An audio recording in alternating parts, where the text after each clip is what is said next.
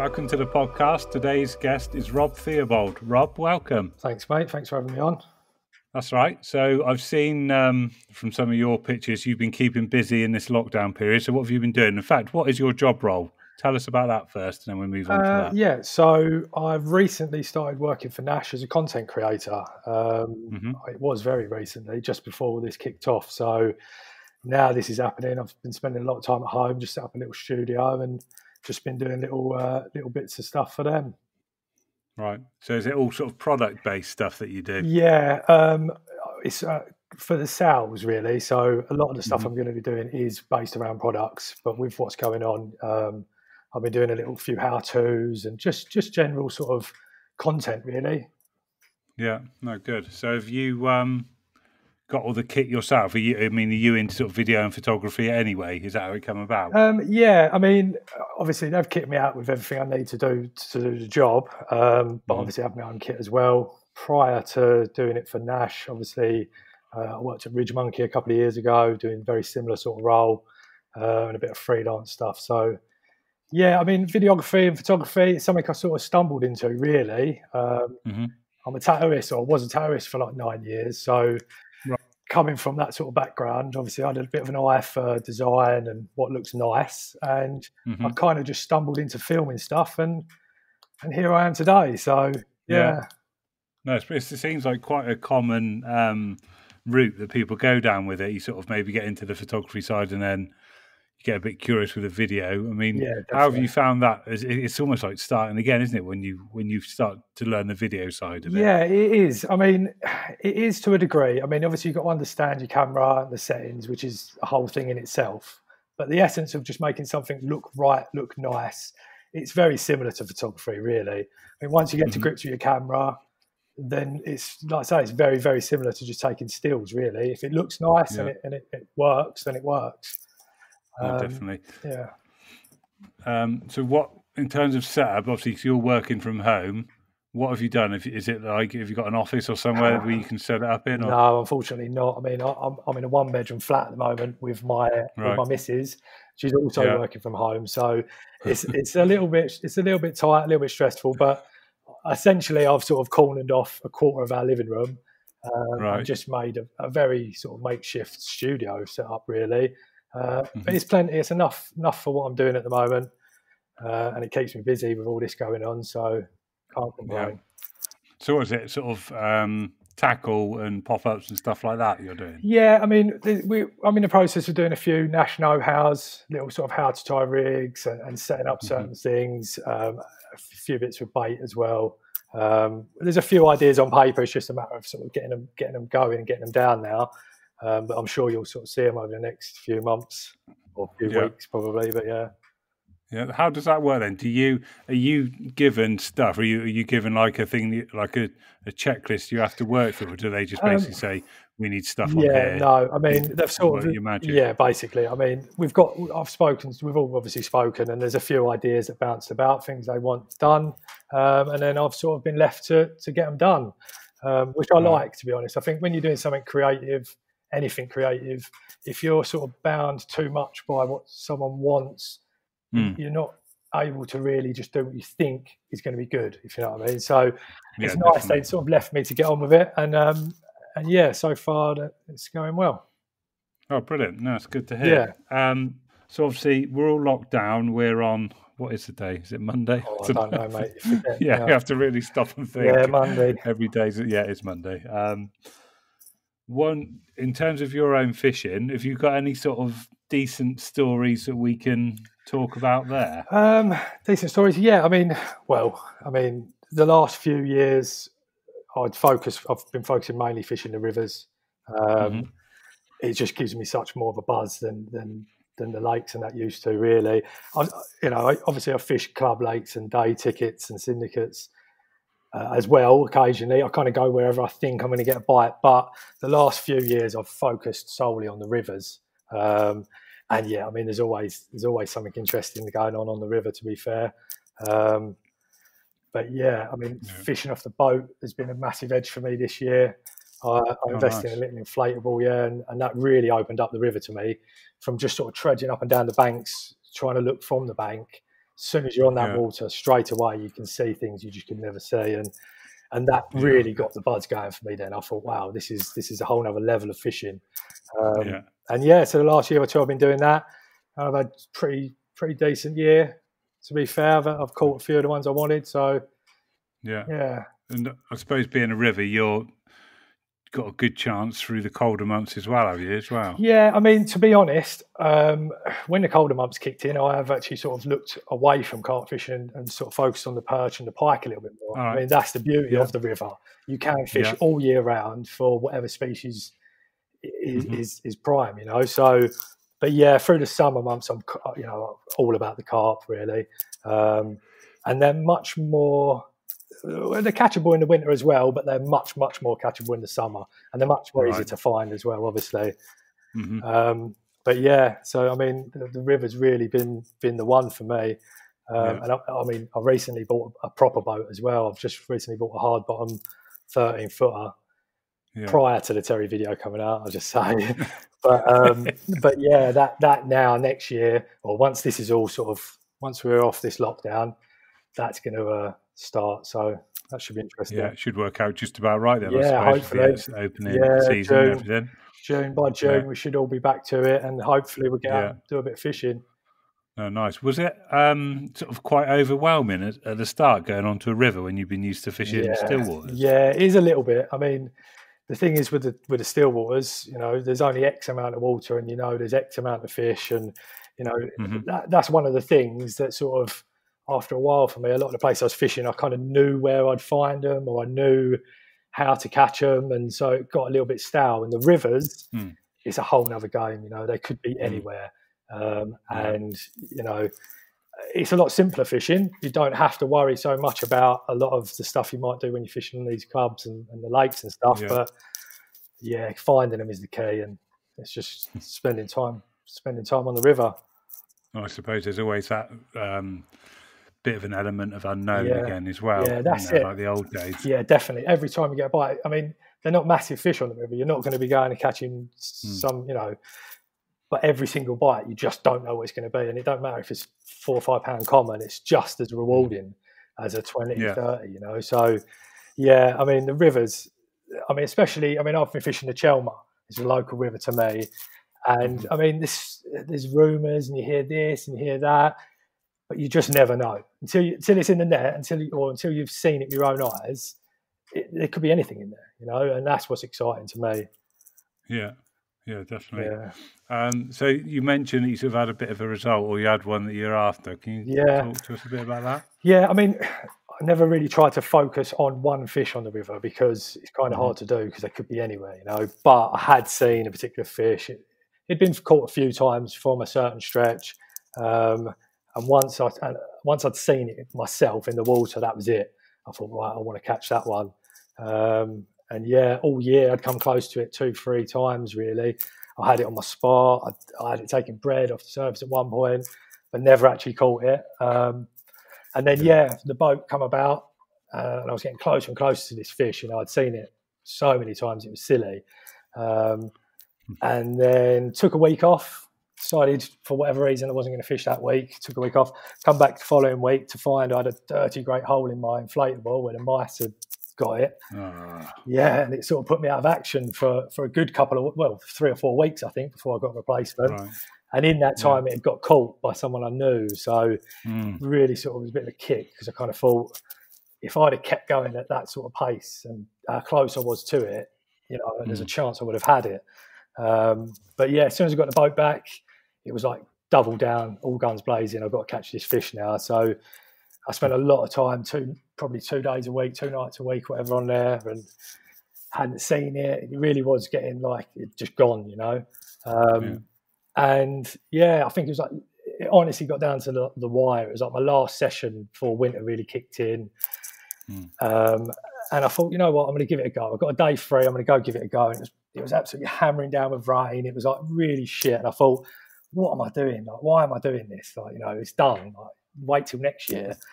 I was there and I thought, right, come on in, we'll get it out. And off we went. And, you know, it's typical. Like, it was hammering down with rain. The boat was filling up with water and I was sitting there really feeling down about it, thinking, oh, should be doing something else in my time. And yeah, really weird little bite. It seemed like a bream. You catch a lot of bream. It was like a breamy type bite. Yeah. Lifted into it like it was a bream, a little bit sort of, another one. And it instantly pulled back, and it was the most immense boat battle ensued from that point. It was, I wish someone could see it, it was just towing me around. It was insane. And I knew what fish it was as well, because it pretty much broke the surface the second I hooked it. So I was panicking, net was all tangled around the boat, and I swooped it in, and I knew what fish it was straight away.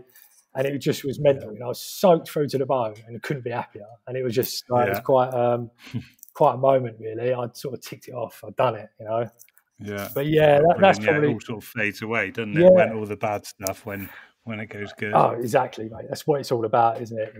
Instantly, all the time, all of the blanks and all of the hard work just melts away because you've got this fish. Yeah. It's there. It's yours, So, and it's it's really... Of recent years, that's probably my most memorable, just because the amount of effort I put into it. Like I really, really, really wanted that fish, and I'd not really done that before, really. Like I never focused on one fish and thought, I want to catch that.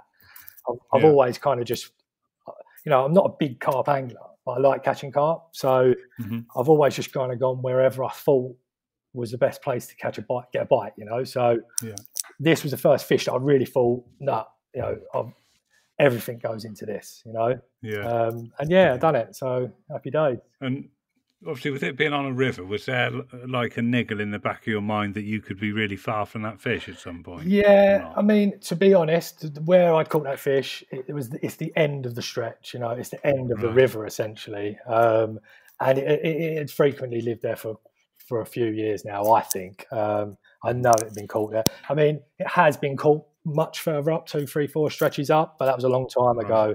And I can't, it's obviously a bit of an older fish as well, so I can't really see it going far. So I kind of knew it was in there, that's why I kept fishing that particular stretch. I mean, even though it's not the most exciting stretch to fish, and it's quite difficult to fish really, because a lot of it you're not allowed to fish. I mean, fishing on the boat was my edge. Because I was on a boat, it allowed me to fish in areas where you're not allowed to fish from the bank.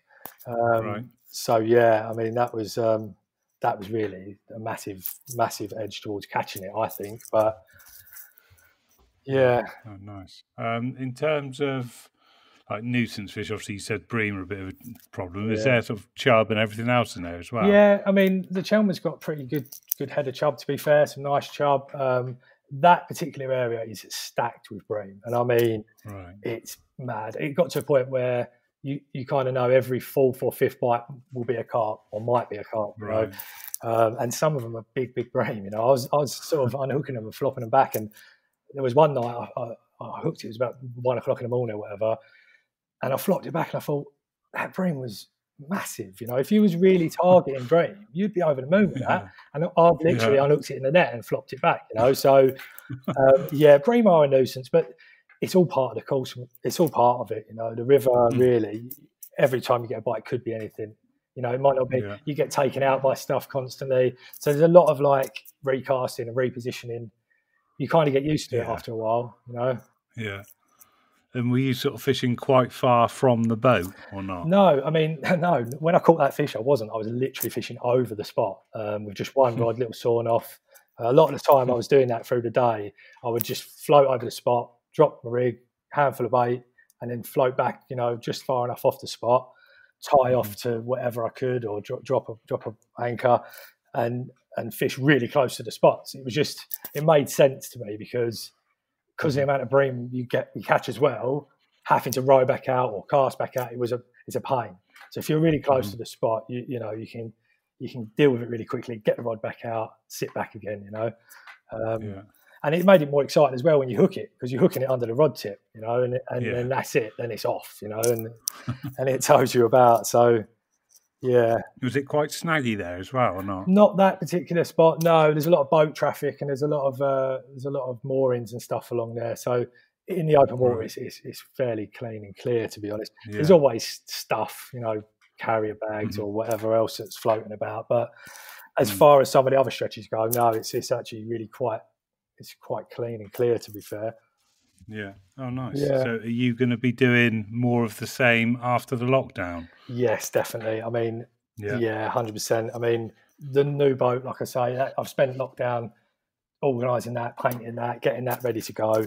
I think as soon as this is over, hopefully by June, that's the beginning of the season again. And I wouldn't really have missed much fishing, if you know what I mean, to be honest. So, come June, if everything's all good to go, then the big boat's coming out. And I'm going to give it a year on the Chelmer with the boat, just to get used to boating and get used to using it. And then I think I'm going to step up to the Thames, like the big boy league. I think that'll be the next step. Nice. Yeah. And how far are you away from the Thames? So I'm in Benfleet, Essex. So to be fair, it takes me 40 odd minutes to get where I want to get in on the Chelmer, and it's only probably about an hour, to get to the Thames. So for what it's worth, it's probably worth doing the extra bit of journey, isn't it? So I would hit it straight away and go up there, but obviously I haven't done proper boating, with a boat, and I think it's probably a wise idea to get familiar with a boat before I going onto the Thames. That's a proper river, So and dealing with all the locks. Exactly. Yeah, and the tidal bits, dealing with the boat swinging and whatnot. I mean, I'm fairly competent on a boat. I've fished off of boats and stuff before, but it's a bit different fishing off of a boat and actually sailing a boat around. So no, it's exciting though, man. This is the thing. I mean, I love fishing, all forms of fishing, especially carp fishing. But recent years, I was getting a little bit, not losing it, but I don't know. Yeah, a little bit. And then it's the boat element to it and the river side of things. It's just like a breath of fresh air. It's something completely different, and it's something I don't know. So I'm learning, and it's just so much more exciting for me in a minute. That's really good, mate. Yeah. When did you sort of make that change then from the still water side to the running water? Well, I mean, like I say, solely fished on the rivers for the last this will be the third season.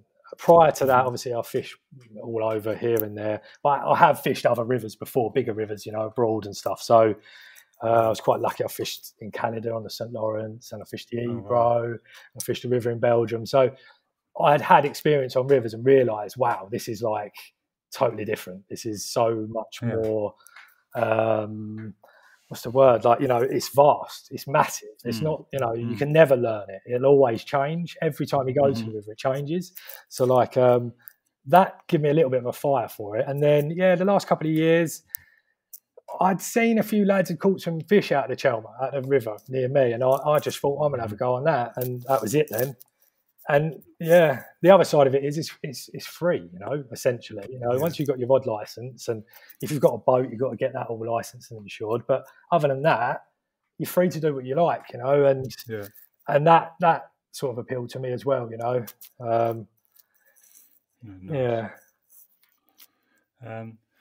Okay, cool. If we one bit that I'm sort of trying to include into the podcast is just about watercraft. Yeah.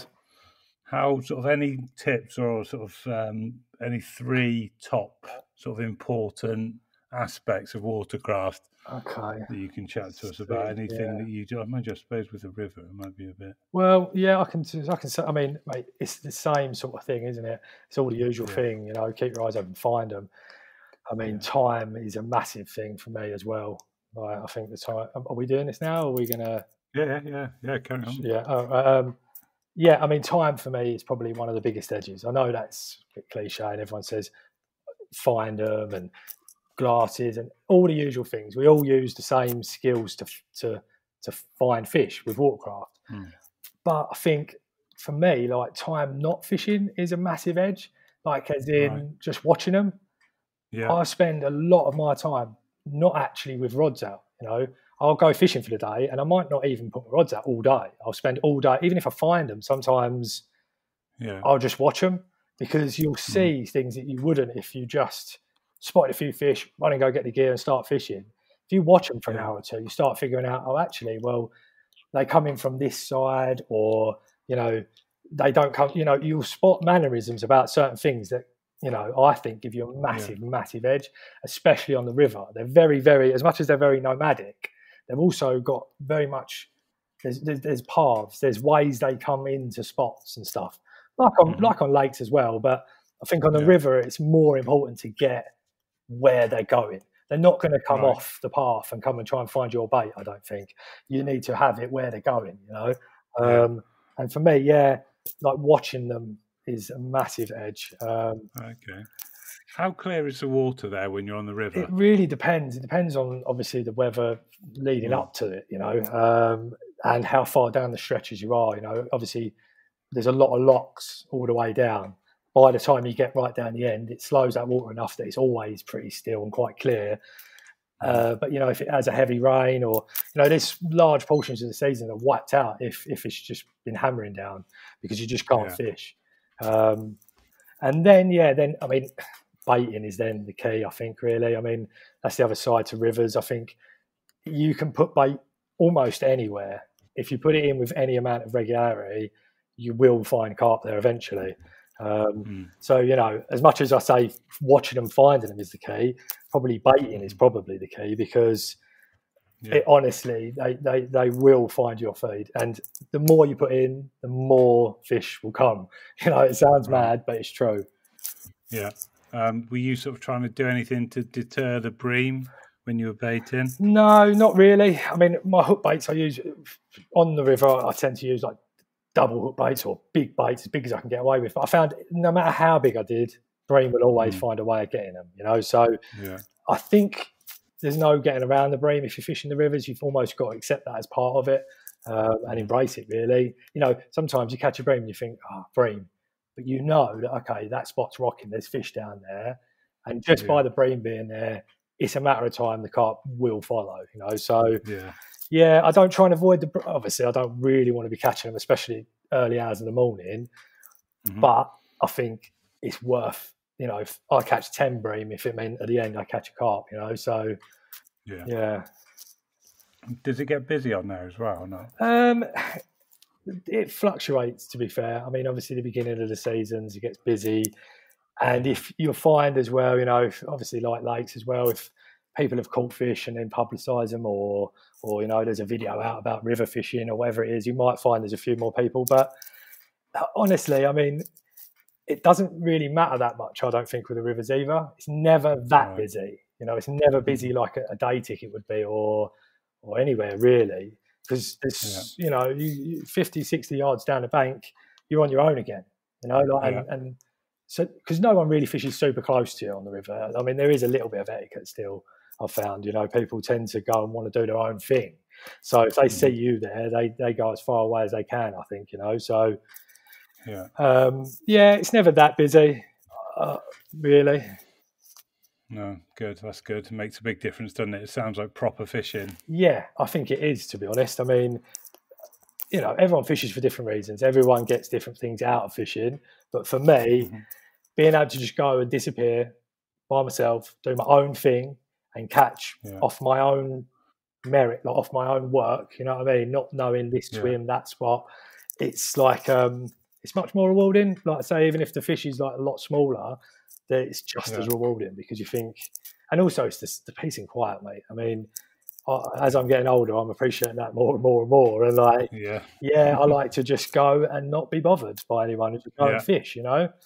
And the river definitely supplies that for you. Yeah, I bet you get to see some pretty amazing natural things wildlife, as well.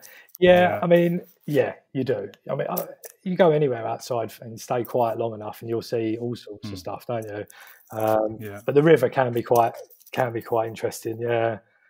I mean, there's the odd otter about. I mean, I'll be honest, I've not actually. Oh, actually, that's a lie. I have seen one. Yeah, I've seen one in the time I've been on there. Right. But they are about, and that's another thing with the rivers. I think a lot of people are discouraged by all of that. They think, you know, there's no fish in there, the otters have had them, or, you know, this person's had them. Yeah.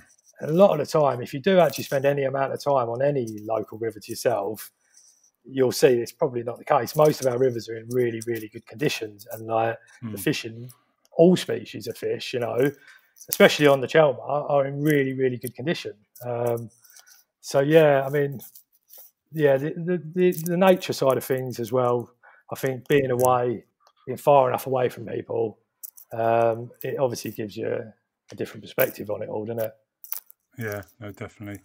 Do you get many kingfishers and things? Yeah, get all sorts really. I mean, in the last few years, I've definitely been paying a bit more attention to like different bird species, trying to sort of spot them. I know the obvious ones, you know, but yeah, you get kingfishers and all sorts over there, mate. To be fair.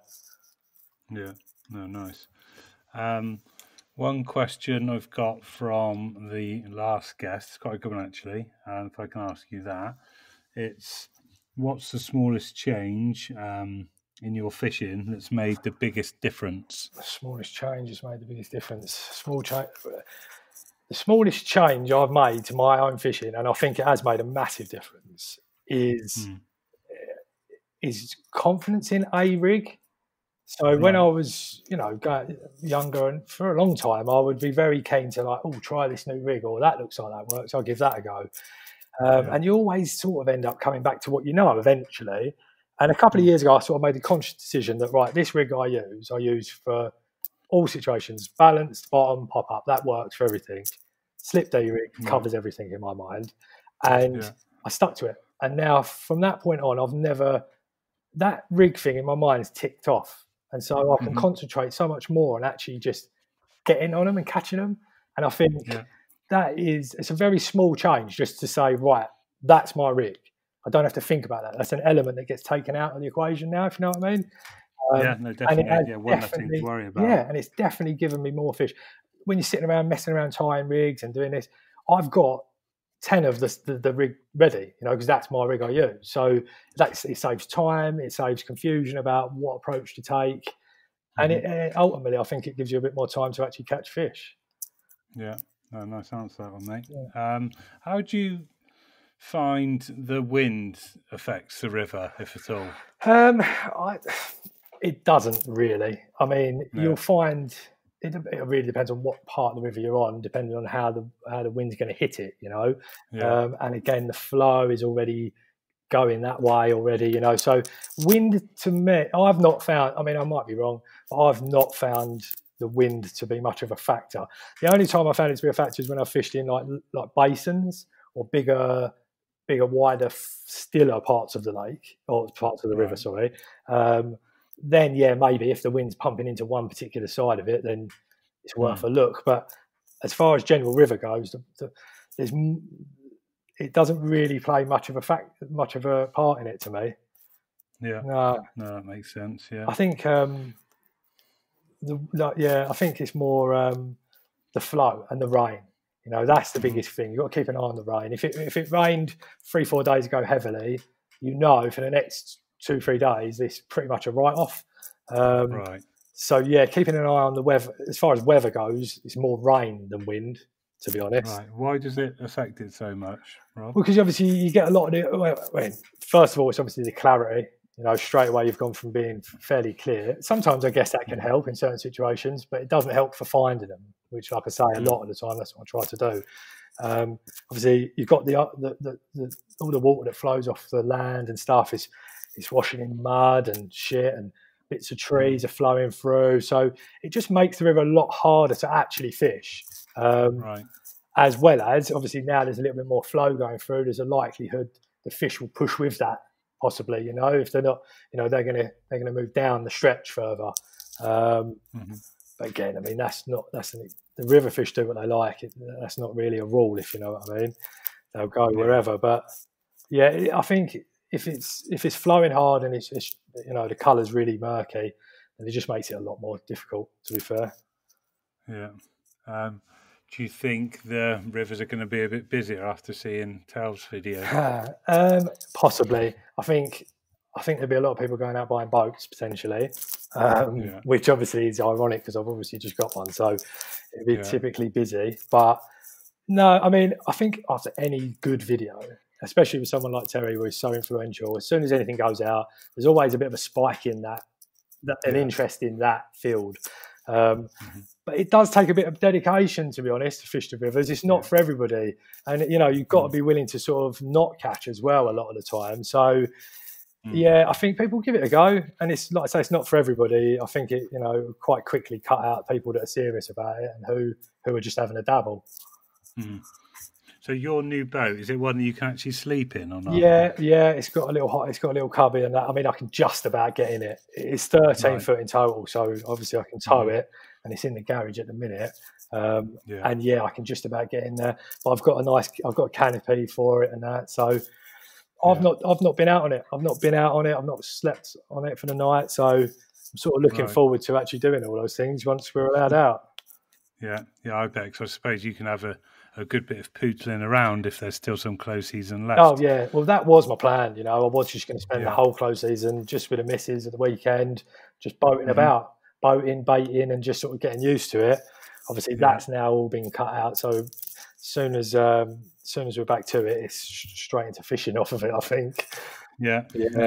Oh, nice, mate. That's still good, though. And have you got a question that we can ask our next guest, please? Okay, yeah. So, obviously, there's so many different approaches to catching carp, zig fishing, bottom bait, etc., etc. But if you had to fish with one approach, one method forever for the rest of your fishing, what would it be? One approach / method. Cool. Okay, mate. Have you got anything else you want to bring up or talk about, or any questions that I should have asked you? Oh, I don't know, mate. I don't think so. I think I don't really know. I think we covered a few bits, didn't we? Honestly, it's been a bit of a weird. It went a bit weird. Then I just sort of spoke, and I can't remember what I said. So no, it's fine, mate. That's what I mean. That's what I said. It's just a chat, really. It's pretty straightforward. No, it's been good. What about, just before we go, then, Rob? People, because there's probably going to be a few people that are going to be looking to get into river fishing. Can you give them any tips if they're brand new to it, like in terms of either gear or location or baiting or anything? Tips for the river? Yeah, I mean, when it comes to gear and terminal tackle and all that sort of stuff, you haven't got to go crazy. The fish generally are not as riggy. They're quite simple to catch. Just make sure it's strong and sturdy. Step it up a little bit maybe to what you'd normally be fishing. And locate them. Like I said before, walking and finding fish. And if you can't find them visually, if you go out 2 or 3 times, you can't find them, find a likely looking spot, somewhere that you think they're going to be, and bait it. And bait it fairly heavy, and just make a point of coming back and checking it in a few days, a week, and do that for long enough. And eventually, I can almost guarantee there'll be carp there. Yeah. That's a nice tip, mate. Yeah, what's this sort of like slack water, overhanging trees, snaggy areas? Like that. Yeah, I mean, you'll find them in the weirdest places. Sometimes what looks like the best place isn't always the best place. Yeah, they know what they want at certain times of year, I assume. So, but yeah, any weir pools, anywhere there's a bit of oxygen coming into the water, any snaggy areas where they can hide and get out of the flow, into the lee of the flow. And during the winter months, anywhere that's going to give them a little bit more warmth, whether it's the sun on it, an area, or boats that are moored up that live in, people are living in them. Yeah. It's the same thing as fishing on lakes, watercraft is exactly the same. You just got to adapt it for a river, They still want the same things. They still want oxygen. They still want warmth. They still want food, Yeah. Nice. Do they get spooked by the sort of boats going past or not? No, I mean, I'm sure they do. Life, they must be used to it. I mean, honestly, what I was finding was if I was going, because obviously I've got a little electric outboard and I've got some oars as well. And as much as they're used to boats going over them all the time, I don't think they like it. They still feel spooked, so they disappear, when they come back. But I was finding that when I was catching them and I was using the electric outboard to go back out, drop a rig or go back out over the spot, it would take a lot longer than if I'd rowed out and put a bait out. So they definitely do pick up to the sound of a motor, even an electric motor. I'm sure they know that that's something they've got to avoid. I suppose it's quite loud under the water, isn't it? The vibrations. Yeah, exactly. It's vibrations, I'm assuming. And I'm sure they're way more tuned into any disturbance than we could ever be, So, but by rowing out and dropping a bait and rowing back, rather than waiting an hour or two before they were back and I was catching them, 15 minutes later they were still on the spot, and it was like quite apparent that they don't like the motor. But I mean, bigger rivers, more traffic. I'm assuming the carp are probably used to it more. I suppose it depends on where you're fishing, but you know, just being discreet as you can is obviously going to give you an edge wherever you are. Yeah. Yeah. How deep was that spot you were fishing? It was about 9 foot, 10 foot. Right. Yeah. I mean, it's where boats tend to moor up along there. So it's a bit deeper. That's for the boats. But again, finding slightly deeper areas of the river is another quite good tip as well, to be honest. No matter what time of year, they do tend to, they might not be in the deepest part, but they always seem to be near it, you know, or around it. I think they just like the option of being able to dip down into somewhere a bit deeper. Yeah, because I suppose it's further away from everything, isn't it? Yeah, well, yeah, sometimes. I mean, honestly, sometimes, I mean, you don't know with a river until you sort of go down it with a sand or with a stick or product. Sometimes you'll be going along and out of nowhere you'll find a massive drop off. It'll drop only a foot or two. But it's quite a big difference if most of the stretch is 6 foot and that it's 8, you know. So yeah, and you'll tend to find carp near them a lot of the time, especially in the winter. Did you catch sort of any other sort of like big roach or anything like that when you were fishing for the carp? Apart from the bream and tench, I caught a really nice tench, to be fair. Again, it's one of those things that like I think, that was probably a massive PB tench. You know, I flopped it back and didn't take a photo because I wasn't really going for it. And at the time it was a nuisance. But yeah, I mean, you do always catch the odd, no roach to be fair, but bream and tench are sort of a given really, to be honest. But yeah, it's like I say, it's part of the parcel of fishing on the rivers. Yeah, such a diverse sort of range of species in there. Isn't there? There's all sorts, mate. Yeah, I mean, that like I say, that's the other thing as well. I suppose like you can once I might not be carp fishing, for example, during the winter. I'll be pike fishing on there.